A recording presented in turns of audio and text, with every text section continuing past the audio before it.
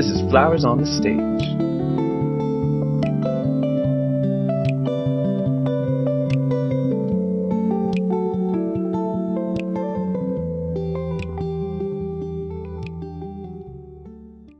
It gets easier, not everything is the end of the world.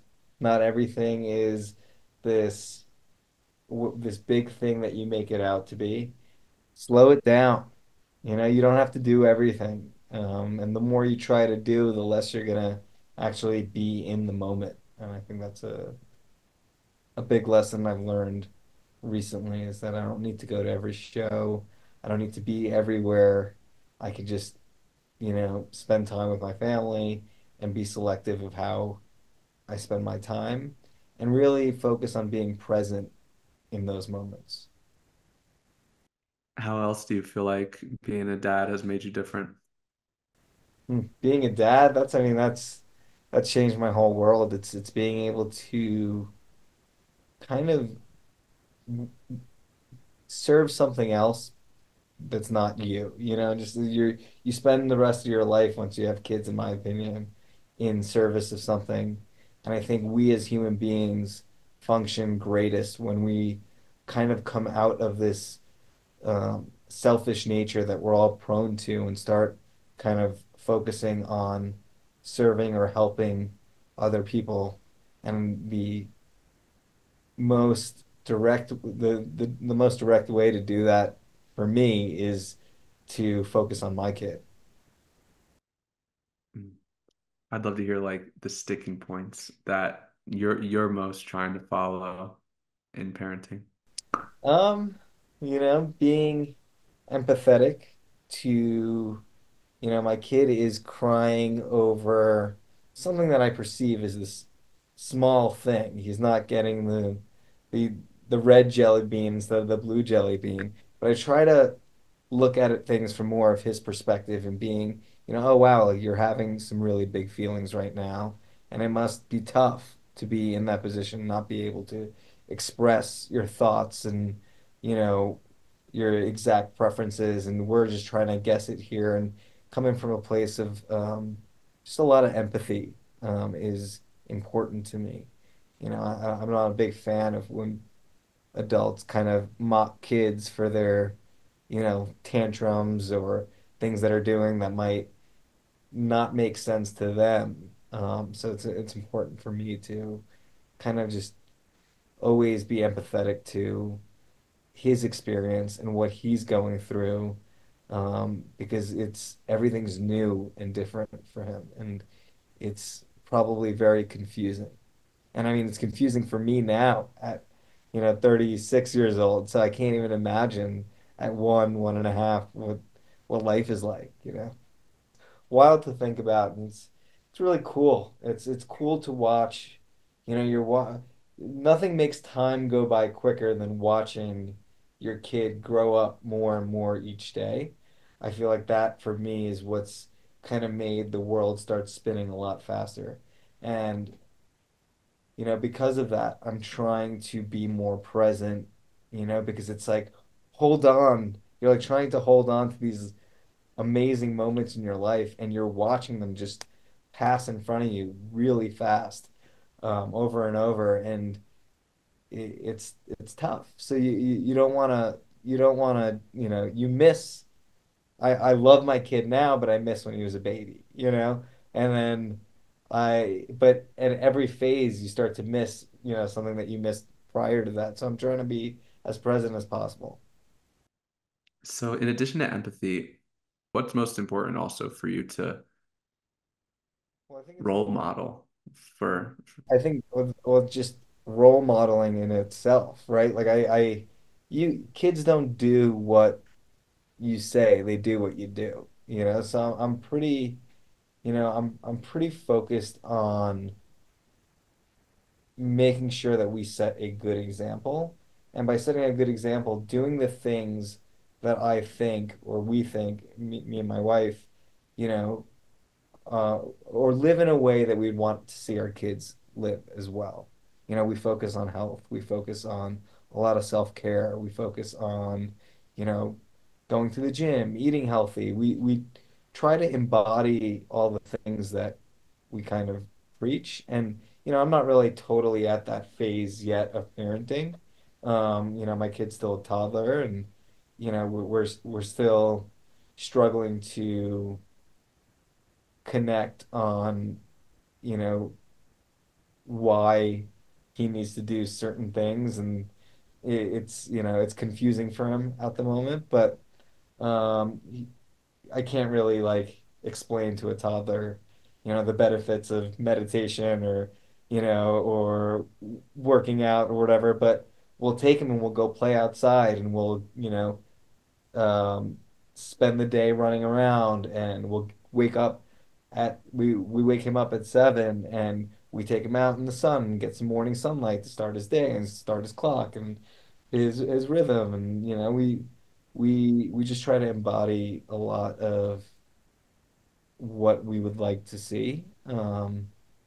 It's funny, we wrote these vows to our kid, instead of a bris, which is what they do for Jewish kids. My wife is Jewish.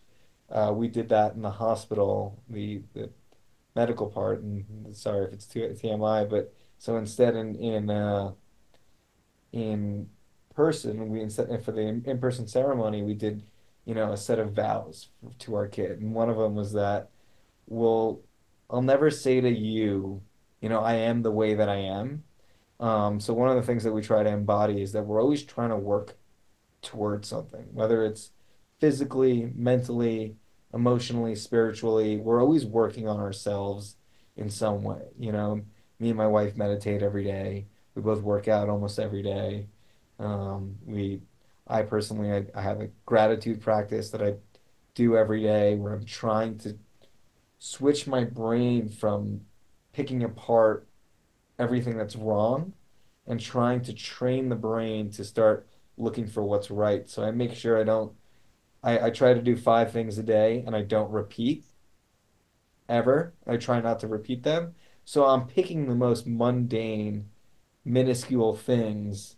Today I was grateful for air filters because it was, smoky outside, and well, I had my book here. What else? I was grateful for my kid going on the trampoline for the first time. And I try to find these minuscule things because my friend who kind of showed me this practice was like, it's not about the actual things that you're grateful for. The practice is the search, training your mind and your brain to look for what's right in life. So yeah, for me, it's, I want to role model, um, how to be, but I mostly want to role model the fact that we're always works of progress and we're always working on ourselves, and that's important. I don't care, where anybody is in life. The people that I'm excited to talk to all the time are the people that are like working on something. And I'm working on so many things, just in the self-care, health department. So like if somebody wants to talk to me about meditation, if somebody wants to talk to me about healthy eating, if they want to talk to me about exercise, like I'm all about it. If you want to talk to me about therapy, like yeah, I really appreciate talking to people who are working on themselves. I think one of the things we said in our vows is, I'll never say that I am the way that I am. Like I hate that when people are like, well, this is how I am. It's like, no, just we're all trying to be better, or some of us are trying to be better every day. And those are the people that I really loved connecting with. And it's like you can be better Yeah. also. And you slip, it's not a upward trajectory. It's like this, you go up and down, up and down, up and down. And it's fun. It's cool. It's cool for me to look back.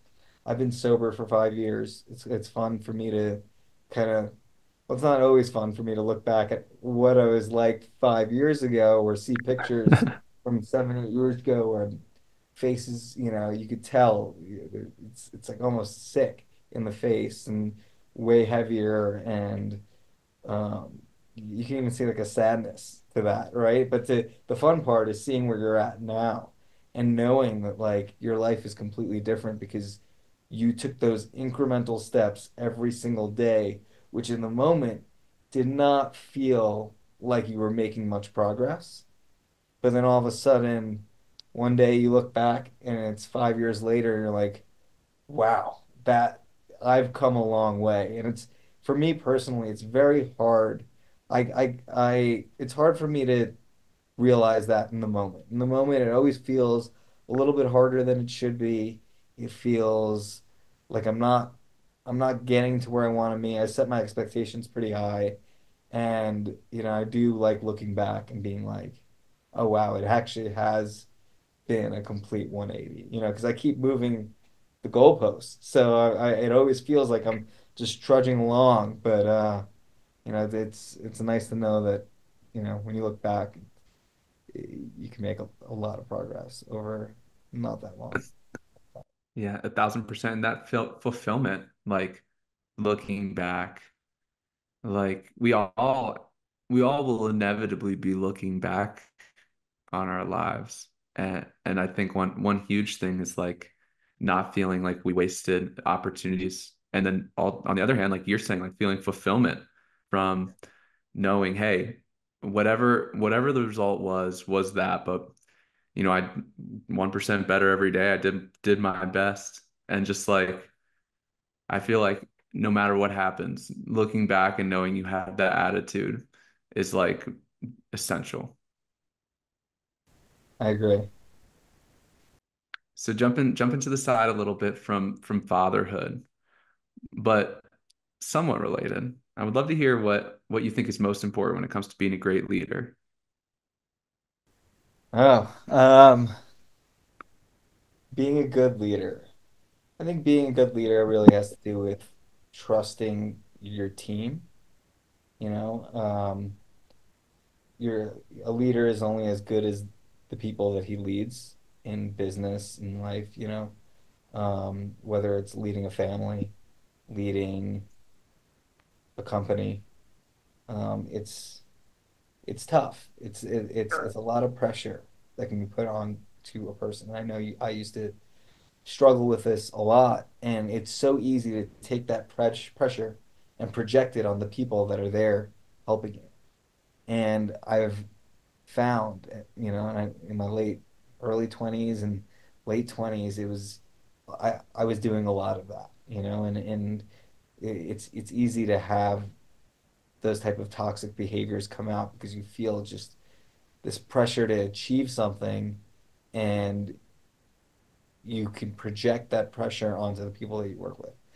Nowadays, I feel like I not that I no longer feel the pressure, it's that I no longer project that pressure onto my team or the people that I work with. And instead, I try to go to them to help relieve some of that pressure. I try to be more honest and upfront about, I think a good leader is honest and upfront with his team about expectations, goals, um, where they're at for me, where my company's at, what we need to move forward, what are our benchmarks, what are our goals for each month,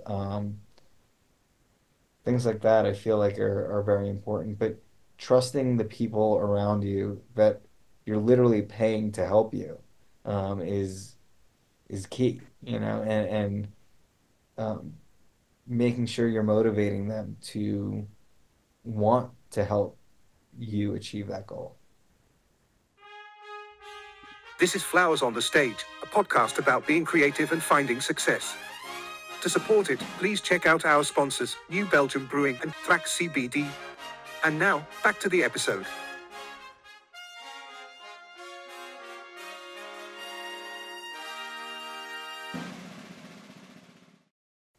What have you learned is most important through navigating out of like through and out of a situation where life just feels very gray? I have tools in my tool belt that I use for those things. And I meditate every morning. I work out. I make sure I try to get, 5, 10 minutes of sunlight in my eyes before 8 a.m., 7:30 a.m. I have my gratitude practice. I do all of these things. I cold plunge in the mornings, but it's still very hard. Life is always going to get you pretty gray. And I actually, recently, this week even, um, I had a pretty low low. And what I forgot was sometimes when you have those lows, you think it's always like that, and you've always been in this place. And sometimes it's good to remind yourself that this is just a low and it's going to swing back up and it's not forever. This is a temporary feeling and you've had these before, you'll have them again. But noticing the feelings and not completely identifying with them and just realizing it's something that the mind and body is going to do from time to time. It's going to bring you to this dark, depressing place and it's not always real and it's not always not that it's not always real, it's not always forever, even though in the moment it feels like it's going to be forever. And it is temporary. And, they say all things pass, and it's especially true for those states, and I think a lot of people who dig themselves deeper start to think that it's never going to get better. It's never going to be, you're never going to get out of this cloud. I've always been in this cloud, and it can get pretty, you know, it's cyclical, and you kind of push yourself deeper and deeper and into deeper and darker places. And it's just important to remember that it's just a moment in time, and it's a very human feeling that you're having. You're not alone. Every single person on this planet has experienced what you're experiencing right now in this moment. This moment that you're feeling a little bit gray or dark or depressed. It is the most one of the most common feelings known to man. So you're not in it alone, and it's important to talk. And for me, it's important to talk about this stuff with friends. I'm way past the age of not having real conversations with the people in my life about what's actually going on. I'm not too interested in the surface level conversations about what this person's doing or that person's doing or did you hear? Um, it's like I really want to connect with people on a more meaningful and deeper level and kind of just really be honest and communicate what, the experiences that I'm having. Talk to them about the experiences they're having and seeing if there's some, you know, what we can take from each one of those experiences and learn from it. Um, Learning from your own experiences is tough and it's we learn a lot from the things that we go through. But man, it would be a lot easier if we could just learn from other people's experiences too, and sometimes you can. So sometimes it's good to talk it out, and sometimes it's good just to talk it out so you can realize that this is not a feeling that's exclusive to you that is happening right Yeah, and not talking about it makes it hard to feel that way. Like now. Isolated. like we're Very isolated. connected through that feeling. Yeah. Mhm, 100%. I'm curious what you've learned from sobriety and kind of what your takeaways have been from experiencing it. Um, Sobriety's it's a funny thing, right? There's in the first year or two or three, it's like you're hit with this incredible FOMO, right? It's just like, and you put a lot of pressure on yourself for not being able to do this thing that everybody else is doing, and it's hard. You go out, you go to shows, you go to life events of people, and especially in the beginning, especially when I first got sober, I feel like there's been a shift since COVID, like a huge shift in the, where people are focusing more on their health and so many of the people that I know and that are in my life have now moved towards either less alcohol or no alcohol. But earlier on, it was tough. It was really tough just going to the places that I, would frequent, and I always felt like I was missing out on something. I was missing the ingredient that made the thing that I was doing enjoyable. And it took me a little bit of time to connect back with the music, a little bit, because every time I went to a show or a concert, it felt like I don't know, I just felt like I was missing out on this thing that everyone was doing that was helping them enjoy being where they were. So in the beginning, it was definitely hard. But it kind of, you start learn your body and your mind start learning what it means to feel good, and then that becomes its own addiction, right? It's like you're like, oh wow, like when I wake up at in the mornings now, I don't feel ashamed or crappy or hungover or um, depressed or all these feelings that a night out partying can have on the body. So that starts to go away, and you start to really appreciate feeling good, and you start doing things that kind of, and I started doing things that kind of expanded that feeling of feeling good. And then I don't know, one day it kind of fades. It faded for me, this feeling that I wasn't able to enjoy the things that other people were enjoying. And I realized, A, that nobody cares. First, at the beginning, you think all eyes are on you, and like everyone's like, oh man, why isn't that guy drinking? And you just think all of these things about that other people are thinking about you for not doing something in a space where nobody's thinking about you, especially at a show or a concert. People are focused on the band. So eventually, I realized the eyes weren't on me, the eyes were on stage.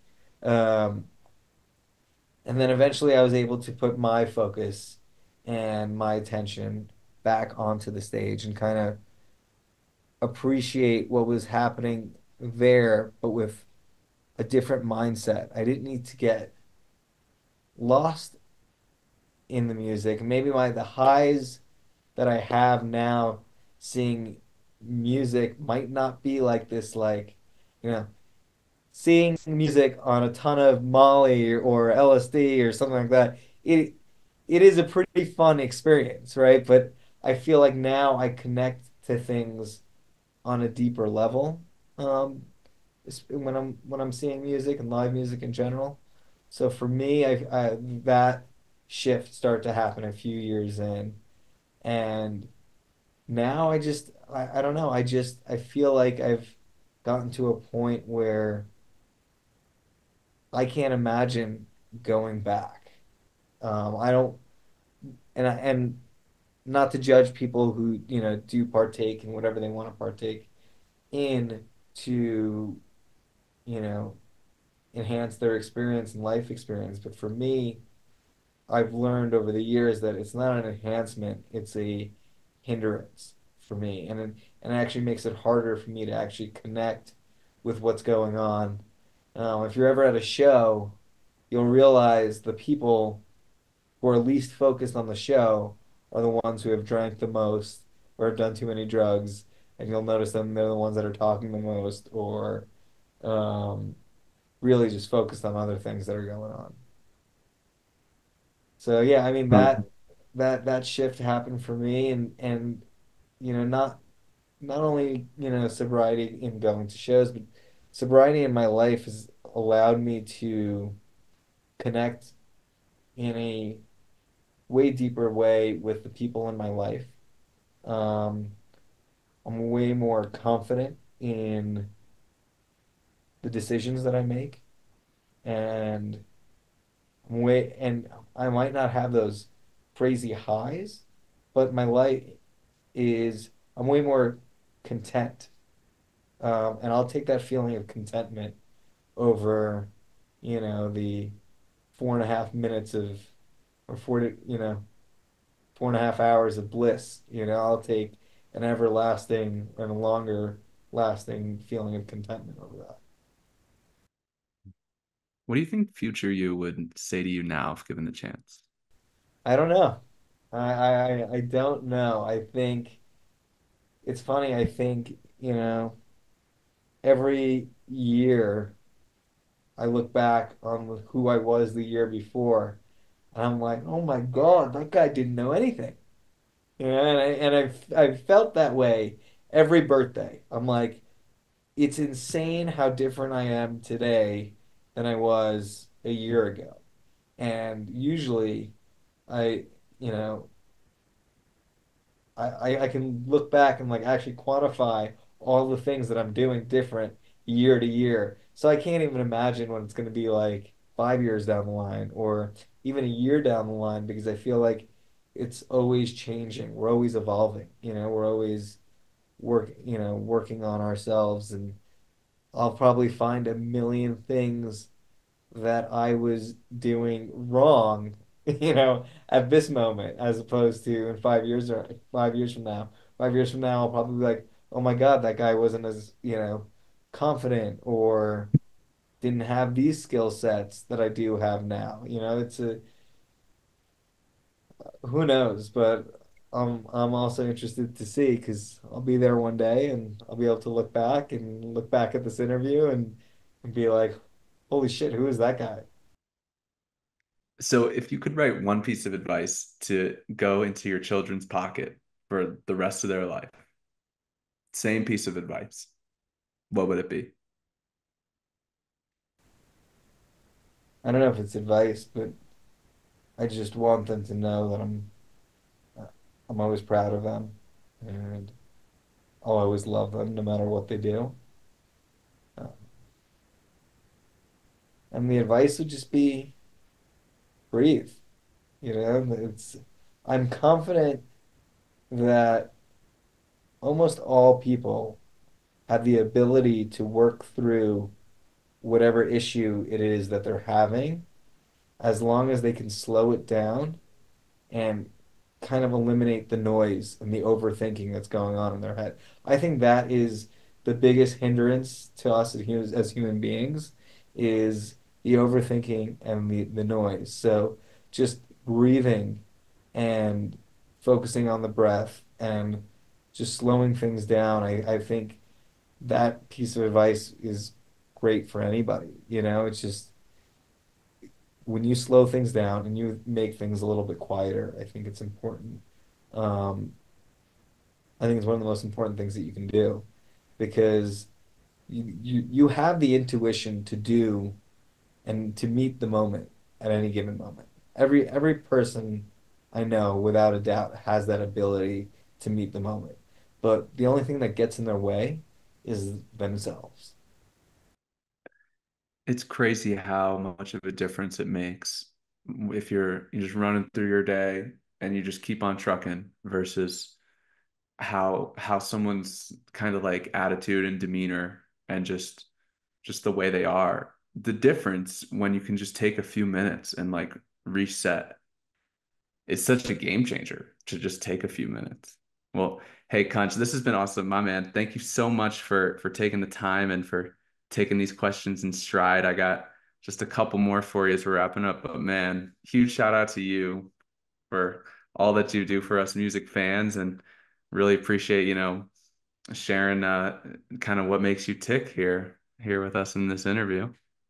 Thanks, man. Thanks for having me.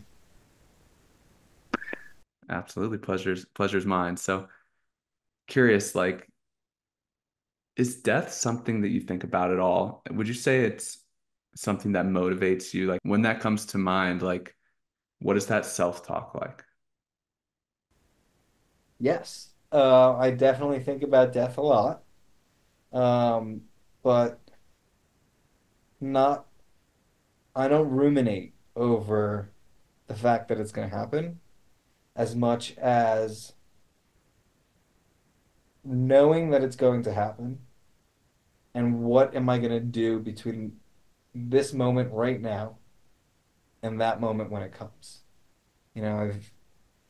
I've learned, um, especially more as of late, that it's something that's going to happen to all of us. And I've always known it, but it's never felt more real than now.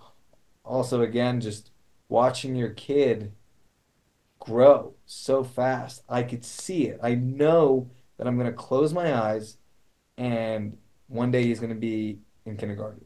And the next day he's going to be in middle school. And the next day it's going to be, 18. And then the next day he's in his 20s and I'm going to be old. And I'm going to be knocking on death's door. That it's going to happen way sooner than I think. I know that and I appreciate that fact. So I try to use it as a motivator instead of something that paralyzes me, and instills a sense of fear. And I don't like to ruminate over the fact that it's coming for all of us. And so I'll use it as something, as a tool to try to push myself to be more present and do the things that I'm too afraid to do and take the steps that I want to take in life. Um, and I don't always, you know, I don't always do that, but I use it as a motivator to try to push myself to do it more. Mm. Man, huge shout out to the mindset that you got. You're the man, dude. Really appreciate you joining me here. Really admire just kind of the way you see the world and putting your best foot forward. I mean, I think it's pretty easy for people to know what like the the right thing to do. Like it's not such a mystery, but it's so much more difficult to actually put it into practice for years and to see where that takes you. And I respect the hell out of that, seeing your journey, and yeah, really appreciate your willingness to link up on this with me. Yeah, absolutely, man. Well, anyone out there who listened this far, huge shout out to Live for Live Music. Got a link to their website down below, and yeah, keep up with everything they got going on, all their upcoming festivals. Kunj, as we're wrapping, anything in particular worth mentioning here? Um, for fun, over the last 3, 4 months, I took a meditation teaching course. Mm, I actually got linked with meditation early in the pandemic, through one of my friends who helped found Backline. And Backline was the company, they, had a program through a girl named Emily Kessler who was teaching meditation at the time. And I did a 3 day, and I was doing, I was on some of the meditation apps and doing stuff here and there, but I did a meditation course with her and other music industry folk. And something really clicked for me. It was a transcendental style meditation, a Vedic meditation style, but it was a mantra-based meditation that I do 20 minutes in the morning, and I try to do 20 minutes again throughout the day at some point. Um, but it really changed my life. It made me, less anxious. Um, I didn't let my anxiety consume me. It, it increased my focus. Um, just so many different benefits that I experienced that earlier this year I was curious to, learn more about it. And so I reached out to my teacher, who then linked me with her teacher. And all of a sudden I found myself in the midst of a meditation teaching course, which was wild. I wasn't expect I was expect I thought I was just doing more and more research. But then after I put my kid down to sleep at night, I would work on the course and listen to the lectures and take the quizzes and all that stuff. And last week or a few weeks ago, I taught my first course, which is great. And yeah, I just think it's going to be something that I do from time to time. So, if anyone's paying attention or is interested, feel free to reach out. I'll probably do one of these every 6 to 8 weeks. And, I just feel like that's the way that I can make an impact on the world. Um, like I said before, I think the thing that, our biggest obstacle in life, and most people's biggest obstacle in life is ourselves. It's the overthinking things, and we really seem to make things a lot harder for ourselves and create a lot more problems that don't necessarily need to be there. So I think by teaching people to kind of meditate and get around that, and kind of push through that and move forward from there, I think, I can help change the world the way that I want to change it. Man, meditation is a superpower. That is freaking awesome. You got any Yeah, it's something you, that I can you teach anybody. It's not what I liked about this style of meditation was that it was so accessible and easy to learn. I've taught people who are you that they could never have seen themselves meditating before, And I don't think it can be a spiritual practice, but it doesn't have to be. I think it's almost a therapeutic practice. It's almost like instead of physical therapy, it's like a type of mental therapy. And I consider it the most important meeting that I have each day with myself. Yeah, and I just want to share that with other people. So eventually I'll end up, doing it on a more consistent basis.